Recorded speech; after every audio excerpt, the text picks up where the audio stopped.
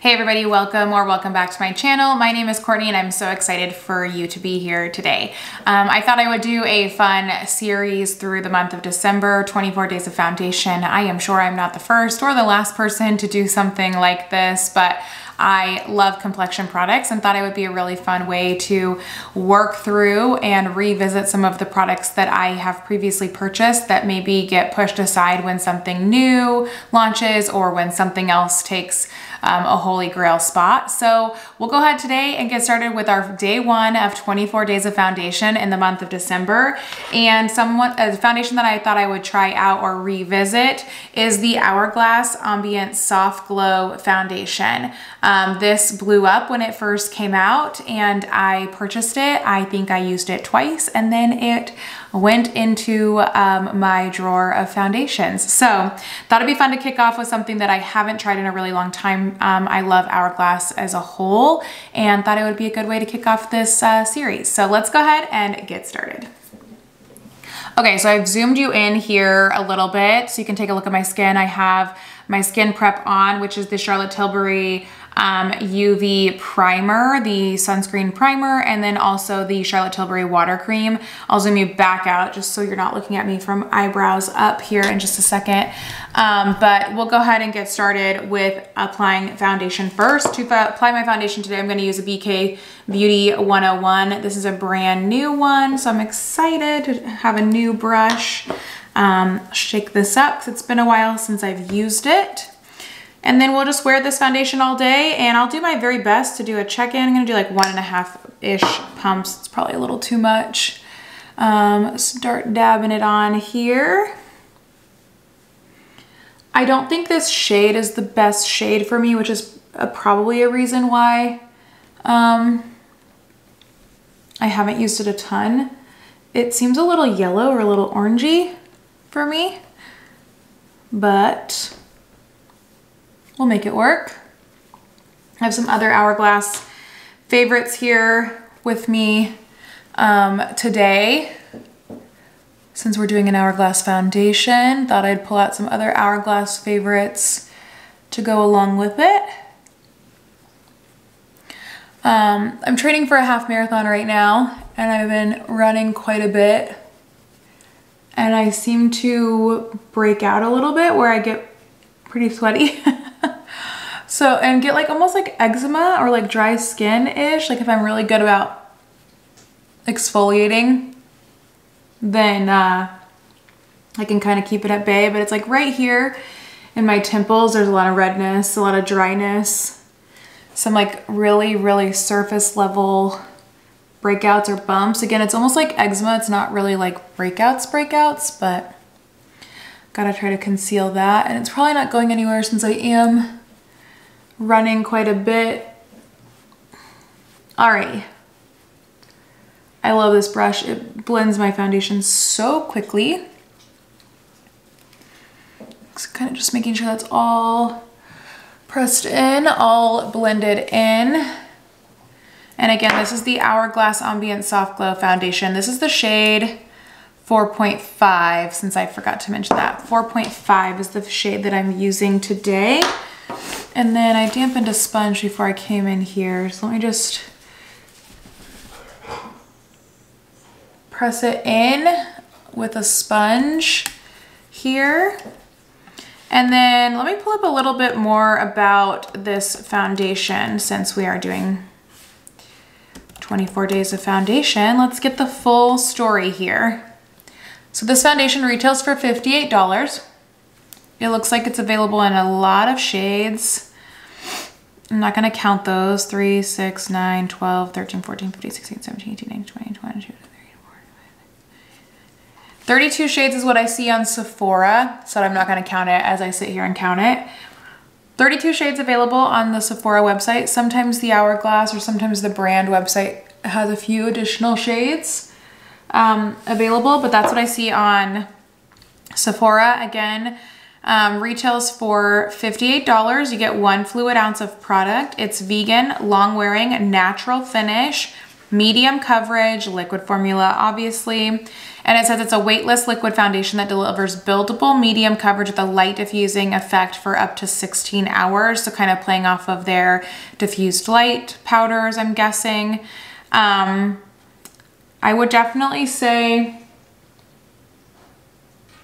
medium to full coverage, if I'm being honest. Maybe I applied a little much, but I'm getting like medium to full. Medium is what I prefer, light to medium. I used to be a full coverage girly, not so much anymore. Light diffusing pigments deliver a natural, soft focus finish, help protect against blue light, blurring spheres, minimize the look of imperfections, fine lines, wrinkles, white tea extract, vitamin E, and antioxidants. And then, yeah, that's about it. Inspired by the iconic Ambient lighting collection, which of course is iconic for Hourglass. I thought this foundation was a little heavy on me when I first used it. Again, maybe the shade match is what it is, but I wasn't a massive fan because I did think it looked a little heavy. But we'll just see how this wears today. It almost kind of like clung to dry spots too, and I'm not super dry. Like my skin type is normal to dry, I would say. I'm 35 years old. I live in the desert, so I live in a dry climate, and yeah, I think that's about it. I do Botox filler on my lips. Haven't done Botox in a while. All right, so keeping in the Hourglass theme, I'm going to also use the Hourglass, what is this? The Vanish Veil, I believe, Vanish Veil Concealer. This is in the shade Birch. It's pretty light, especially compared to the foundation, but that's okay. We're gonna blend this in with an Angie Hot and Flashy BK Beauty A506 concealer brush. So we'll use this today, and then I will likely go in with my sponge after to kind of soak up some of this product, because I forgot how full coverage this concealer is. And it is so light compared to this foundation. Okay, we'll need to do a little correcting here. I love makeup. I don't claim to be the best at makeup. I used to be a lot better before I was a mom and I could spend more time playing around, doing different looks, but I mean, you definitely lose it if you don't use it, I would say. And I apologize, I'm looking over here in my mirror while trying to get ready. But I would say that I definitely used to be better at like finding a look, being able to recreate. Now I do a lot of like one and done shadows, quick looks, but where I can look like, you know, semi-glam or really made up for the day. All right, we're gonna have to, ooh. This was not the intended look today. I do have a light in front of me, and I'll turn that down here in just a moment before we do powder and anything else. Only because my natural light, my window, is over here on my left, so I need something on the right to kind of correct the shadow that I get from the side.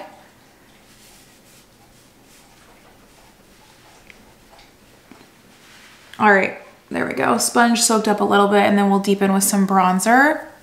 Let me turn my light down here. That's not what I want to do. There we go.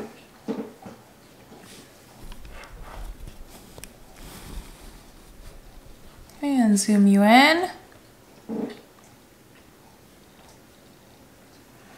Foundation plus concealer, both Hourglass products.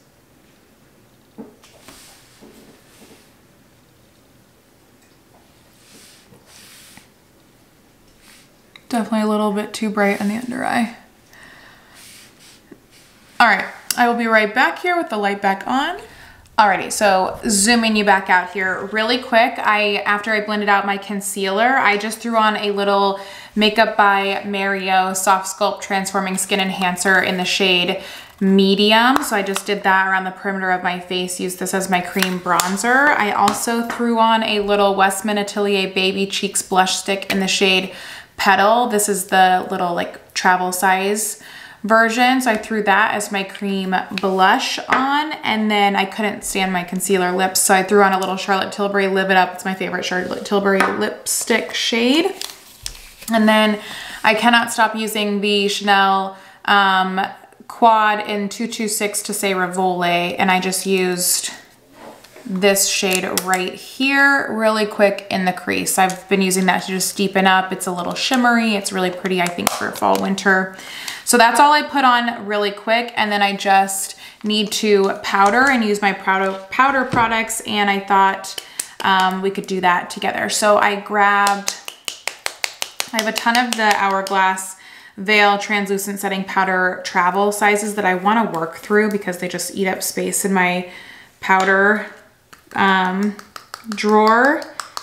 So let me go ahead and, this one's almost gone, but throwing a little bit of this into the cap, and then gonna use the Hourglass dual-ended, I think it's like a powder and bronzer brush maybe, but I'm gonna throw this underneath the eyes. Where I put concealer essentially is everywhere that I will powder. Down my nose, my little folds, and then right underneath my cream bronzer just to set the face here. But the foundation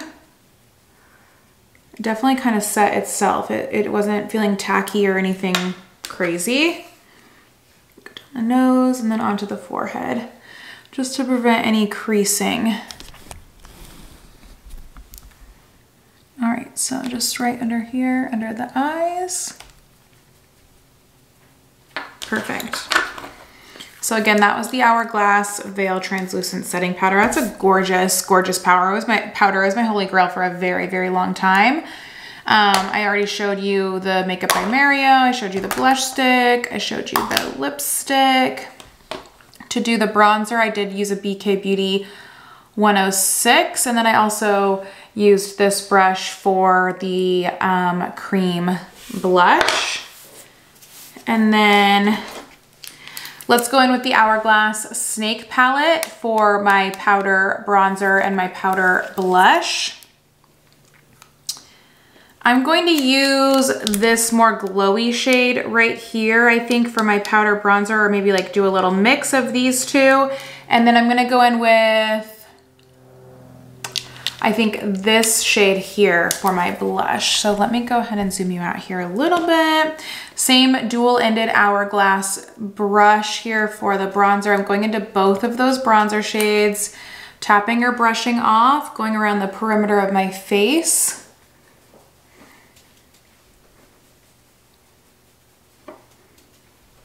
Anywhere that I put the Makeup by Mario cream bronzer, and then on the sides of my nose, little faux nose contour.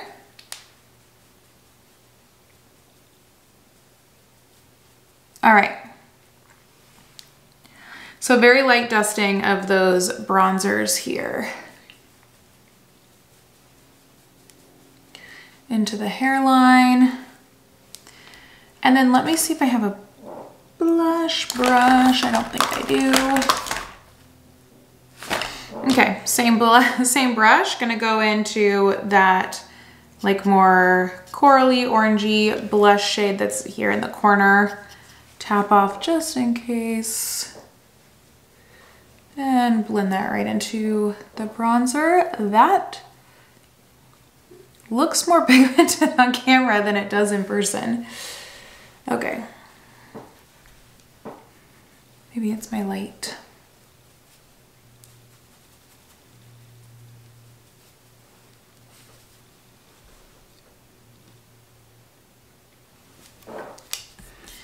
And let me turn down my light a little bit. There we go. I am a blush lover. Okay, that gives a nice glow.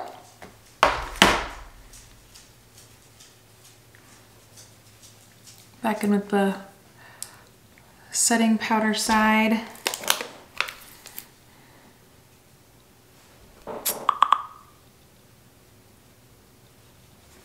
Okay. I don't have a highlighter. I'm not going to use a highlighter because the blush is kind of glowy. That's really it. I'm going to try to keep it more minimal, but I did want to give a good base of like what I would normally do with my makeup.